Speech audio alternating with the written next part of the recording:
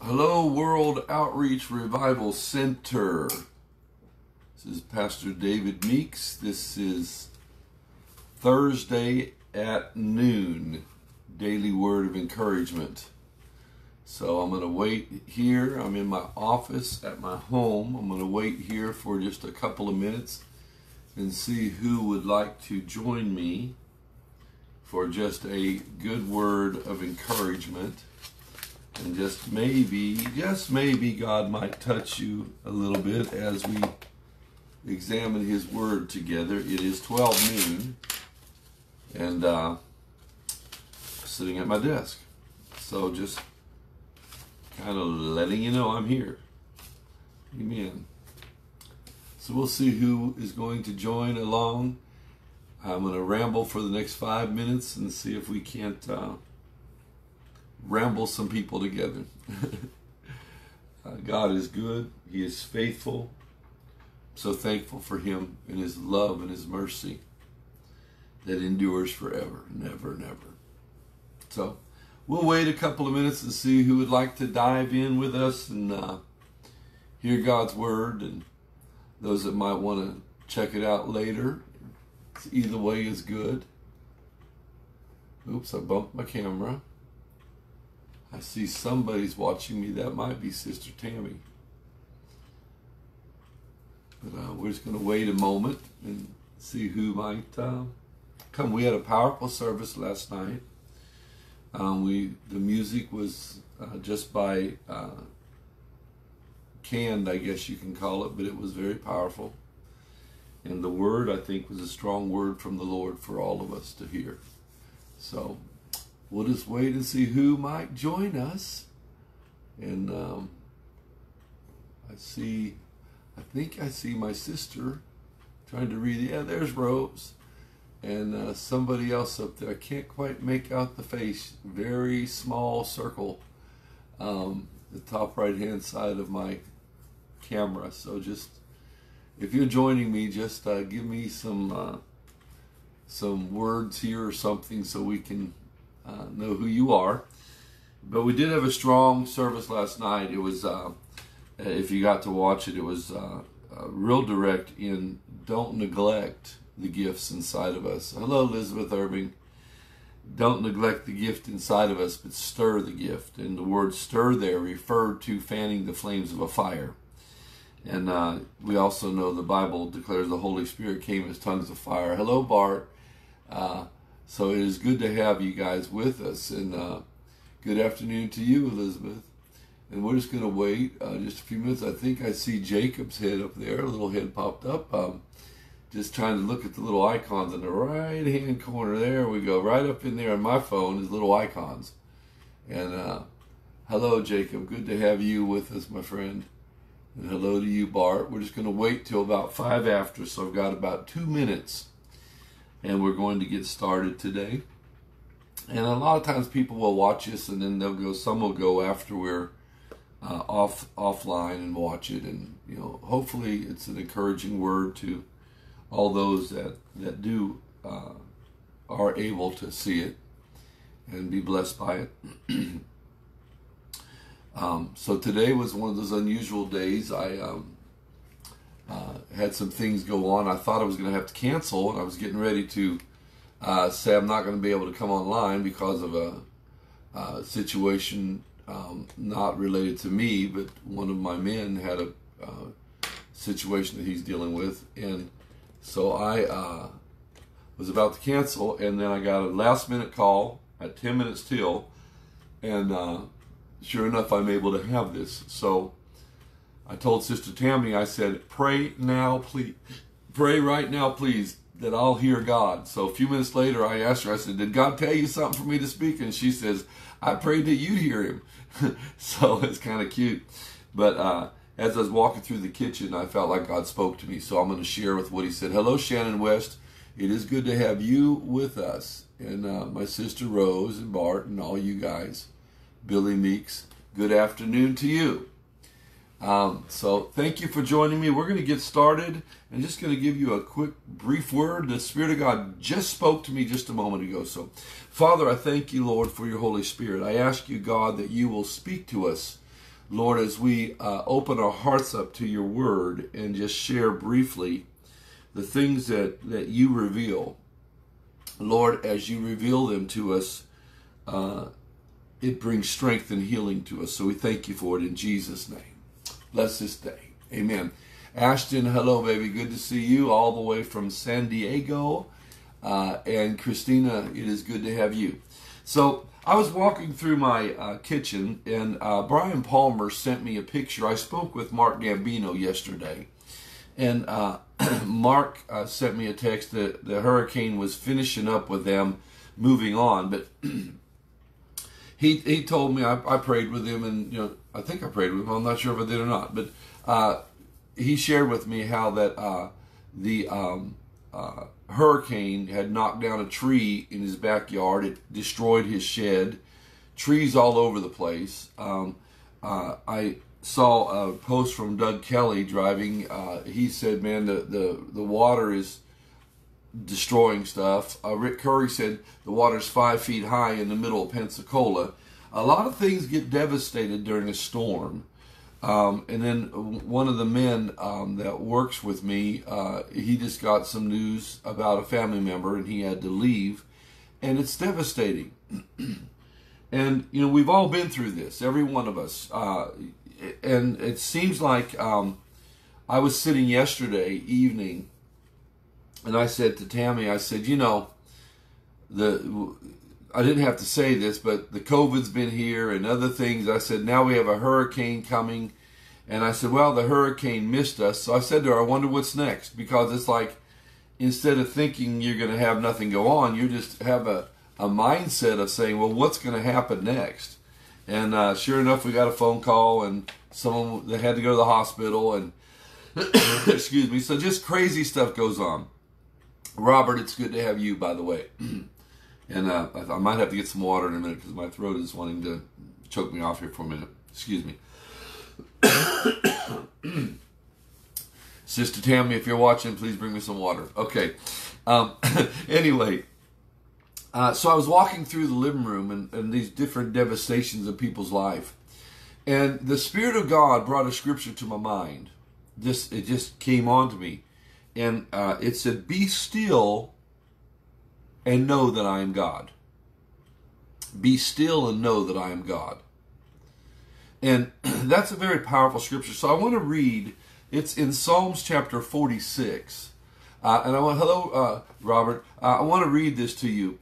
In Psalms 46, it says, God is our refuge, strength, and the very present help in the time of trouble. Therefore will not we fear, though the earth be removed, and though the mountains be carried into the midst of the sea, though the waters thereof roar and be troubled, though the mountains shake with the swelling thereof. There is a river, the streams whereof shall make glad the city of God, and the holy place of the tabernacles of the Most High. And what he's saying is, though everything goes crazy, everything is messed up, though storms rage, there's another river, and that river is God. God is in the midst of her. She shall not be moved. God shall help her, and that right early. And he's saying God is the helper for Jerusalem. He's the helper for his people. The heathen raged, the kingdoms were moved, but he uttered his voice, and the earth melted. The Lord of hosts is with us. The God of Jacob is our refuge. Sister Tammy, you're not online. She's slipping in. She got me some water. Thank you very much, baby. So she was online.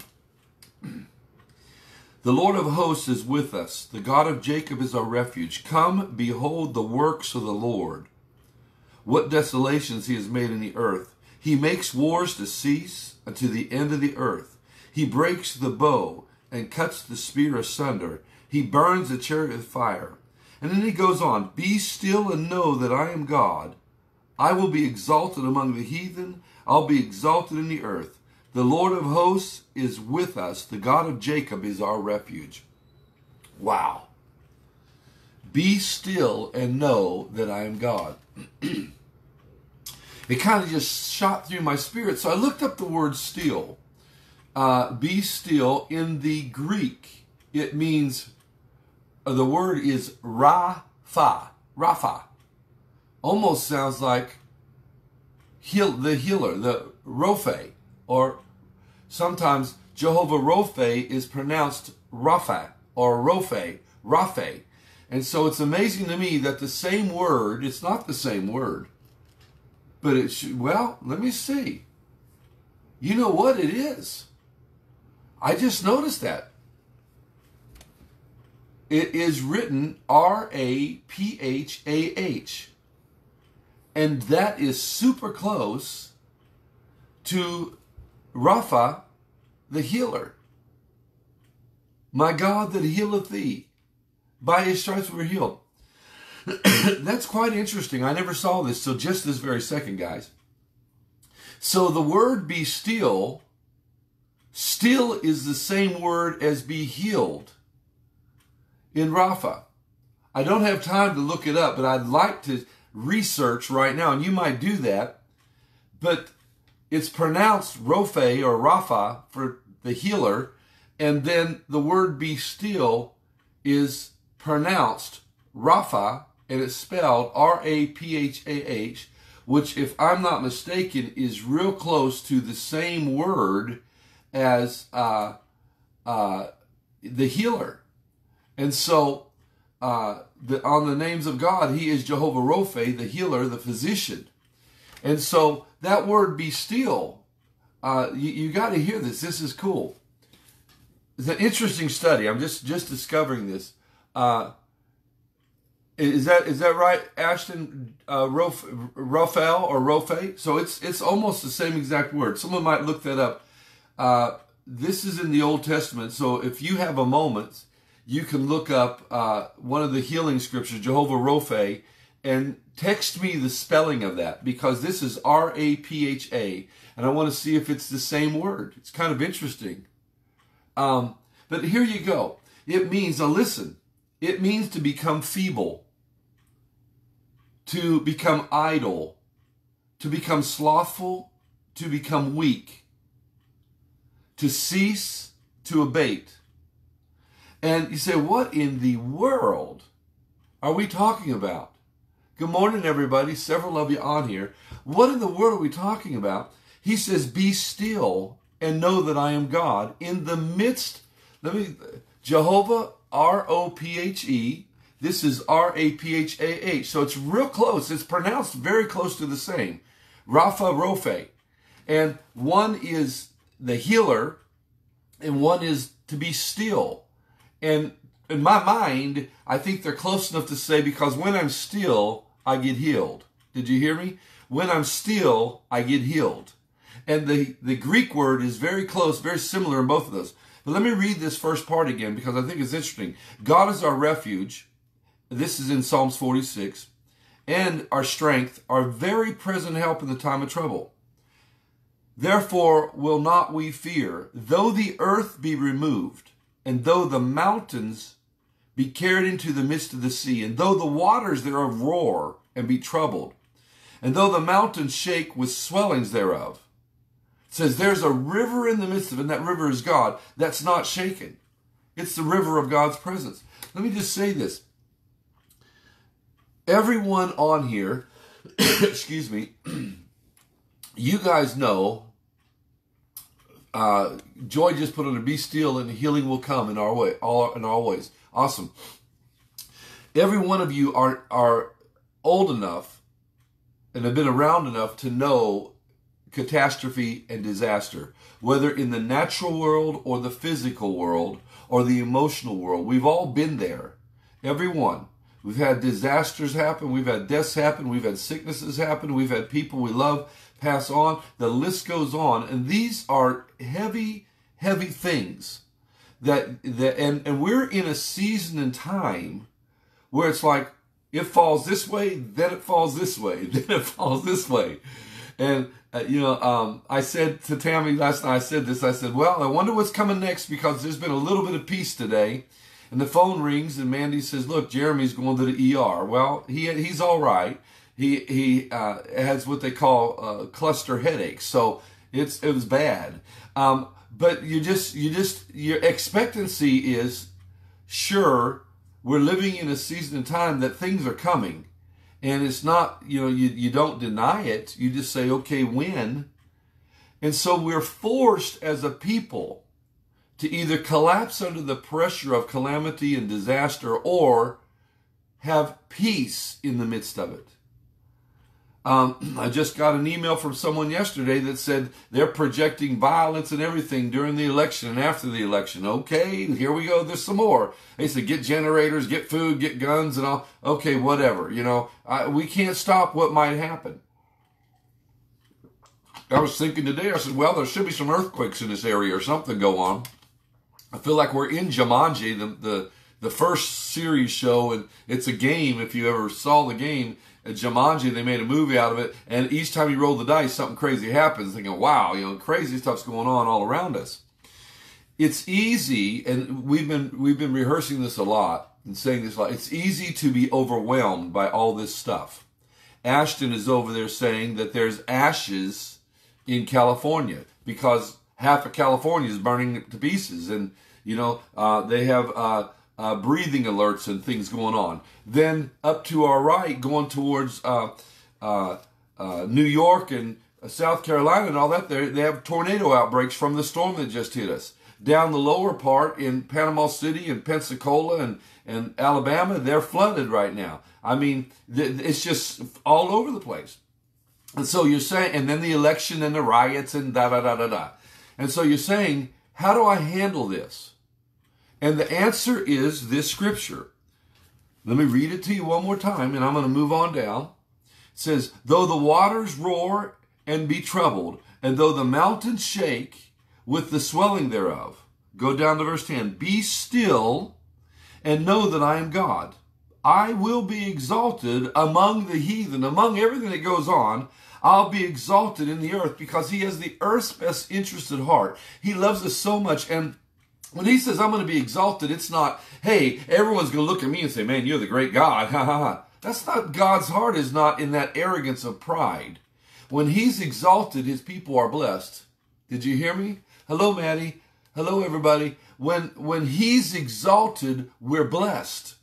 That's how it works. And he says, I want to be exalted because I can pour out my blessings on you and take care of you. And he says, here's how you do that. He said, be still and know that I am God. And right in the midst of the worst storm that you can have, I'm going to read it in the Hebrew, and the word is Rapha. It's almost pronounced the same as Rapha, the healer, but this is Rapha, be still. It says to be slack,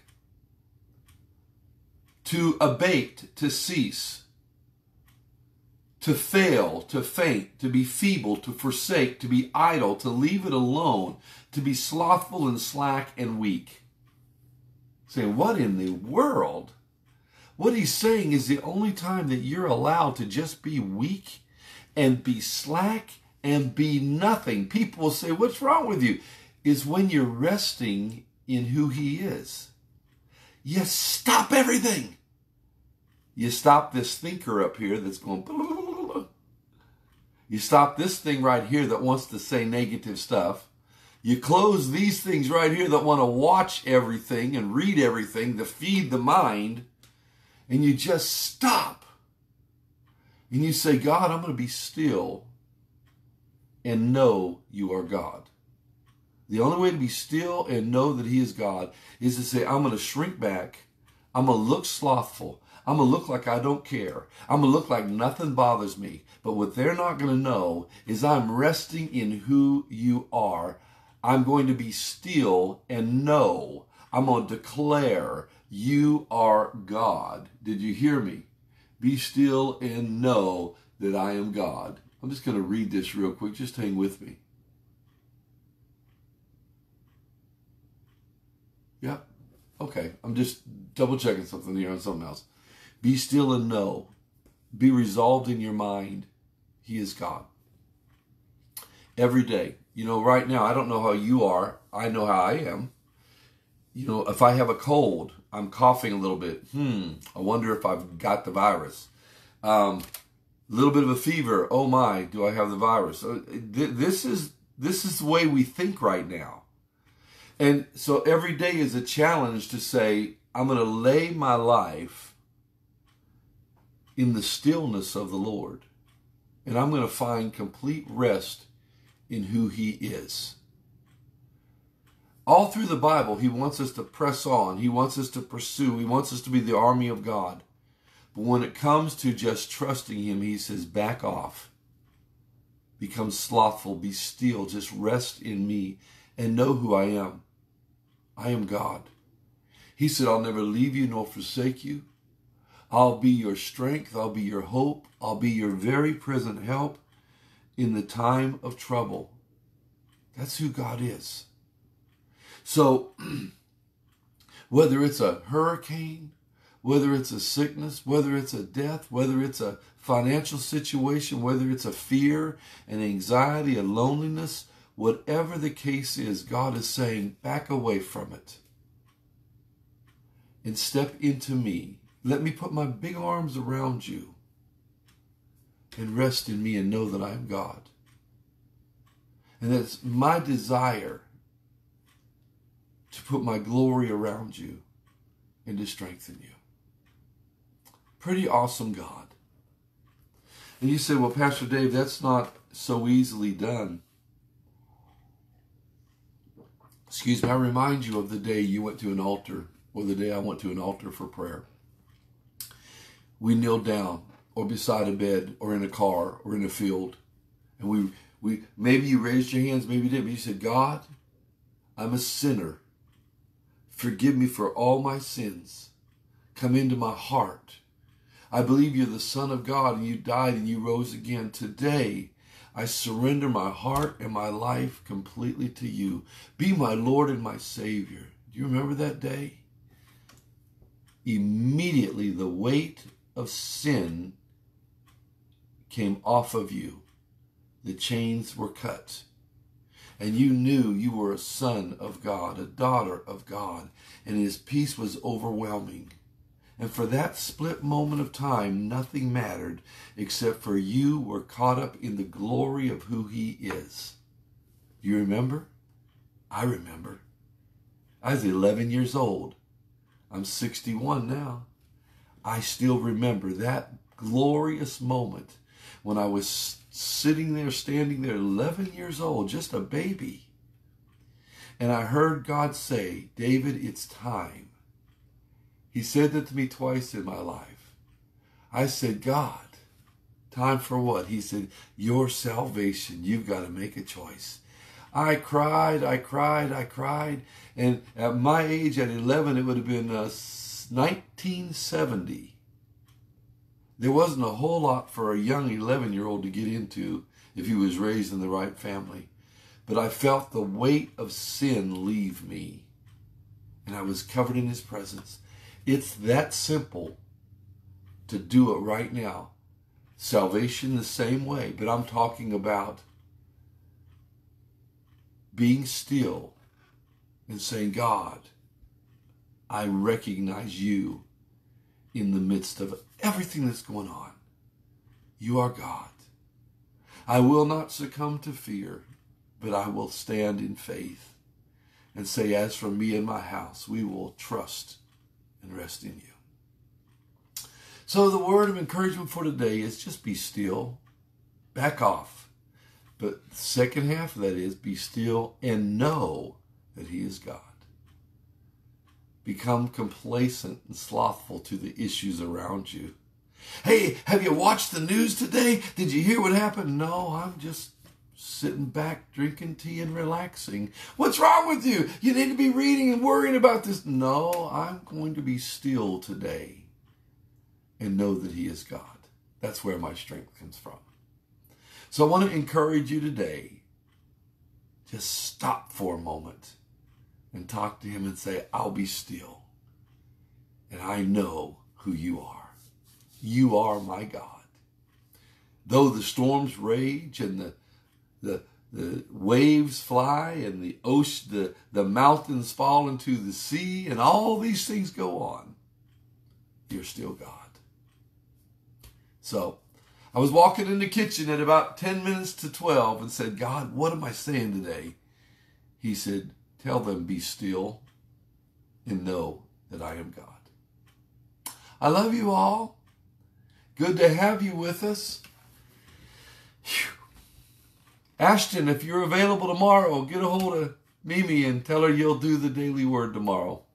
I'd like to hear what California is saying. If not, it's all right. Tune in tomorrow at 12 noon, expecting a good word from the Lord. We love you so much. Can't wait to service Sunday. Let God bless you and keep you. And be still and know that He is God. Amen. I'm just reading the comments. Thank you so much. And Ashton, get a hold of, oh, sounds good. Well, while everybody's on here, does that mean you're going to do the daily word tomorrow, Ash? I'm going to wait for a response before we hang up. Also, I may not represent all of California. They're crazy. Okay, I understand that. Ashton, so definitely, since sounds good with a heart, does that mean you are going to do the word tomorrow? I'm pinning you down. Thank you, Rose. I'm just waiting on Ash's response here, guys. Thank you, all of you, for joining. Yes, okay. Tune in tomorrow at 12 noon for Ashton Fairchild, my granddaughter, and she's going to bring a strong word of encouragement for you guys. Love you. Cannot wait to see you, especially Sunday. Be blessed. And oh, by the way, I got good news too. Jacob, are you on here? Jacob is going to be, I think this next week, Jacob's going to do a word for me as well. So it'll be a good time. Love you guys. Be blessed. We'll see you. Bye-bye.